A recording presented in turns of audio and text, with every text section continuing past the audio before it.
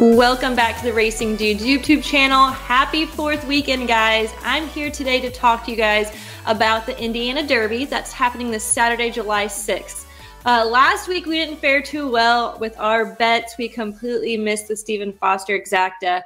With the long shot Kings Barn, that really hurts my heart, but I'm positive that we are going to bounce back this week. So after this video, make sure you check out the Racing Dudes Best Bet page on their website. That will be available on Saturday.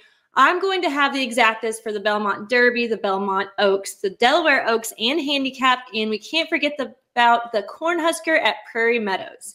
But back to the Indiana Derby, we have 8 horses going 1 mile and 16th on the dirt track. To start off, we have the number 1 Woodcourt. He is 4 for 12 lifetime. He has been in some graded stakes where he finished 4th in the Rebel, 6th in the Jeff Ruby, then went to the Illinois Derby where he finished in 3rd place, but behind the winner by over 16 lengths. I just think of the fact that his last 3 races he lost by over 26 lengths combined just tells me that he's not really ready for this type of race. The number 2 is Stronghold. He comes back after finishing 7th in the Kentucky Derby. Before that, he won the Santa Anita Derby against Imagination. If you all remember, Stronghold was my long shot for the Derby after his Santa Anita Derby performance. But looking back, Imagination, the 2nd place runner that day, hasn't done anything. So maybe that field was not the strongest. He is shipping in from California to Indiana. So travel always does concern me a bit. He has the speed and the class to win this race because if you cross out the Kentucky Derby, he's never finished worse than 2nd place. The number 3 is Real Men Violin. Now, I believe that his best races were as a 2-year-old. He beat Track Phantom, got 2nd to Anna Marie. But since then, we really haven't seen a whole lot from him. In the next 2 G2 races, he finished off the board by a lot. Like I'm talking 60 lengths between 2 races. He then went to the Illinois Derby where he did finish ahead of the number 1 Woodcourt, but then he went to the Texas Derby and finished 7 lengths behind EJ Won the Cup, who is in this race as well.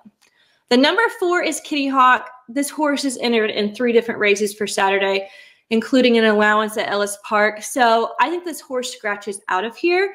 If not, we're just not going to play him anyways. I don't care. The number 5 is Informed Patriot for Steve Asmussen.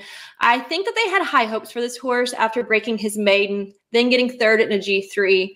But since then, he didn't place in any other graded stakes. He did win an ungraded stakes at Oaklawn, but then came back and got 9th in the Texas Derby.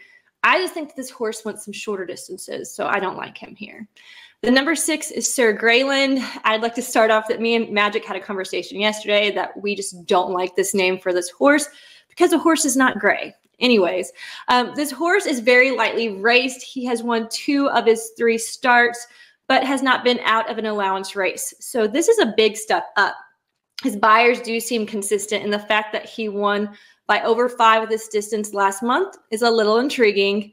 The number 7 is EJ Won the Cup. Now, this is another California shipper. He is 3 for 10 lifetime, but it seems like in his last 4 races, he kind of really put it together. He has gone 3 for 4 behind Stronghold in the Santa Anita Derby, then came back with his best buyers of his career in the Texas Derby. He's been training very well, but he's also never been out of the Southwest. So shipping into the Indiana does make me leery, like I said before, with Stronghold. The last horse is Dragoon Guard. I guess I'm saying that right. He is your morning line favorite. He has gone 2 for 3 and won his last 2 races pretty easily.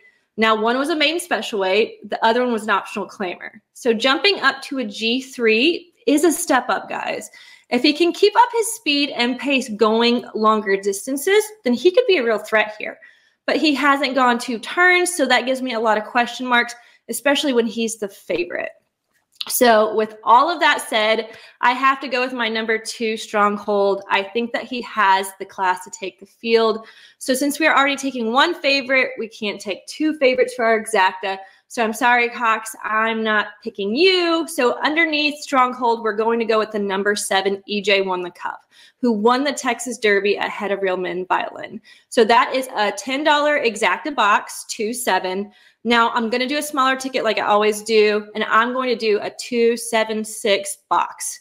I'm going to give the 6 a shot to kind of upset this field because we can make some real cash if he wins. So thanks for tuning into the Racing Dudes YouTube channel.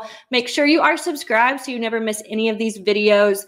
Let me know below who you think is going to win the Indiana Derby. Also check out the Best Bets page, which will be live on Saturday. Have a happy 4th, and until next time, good luck.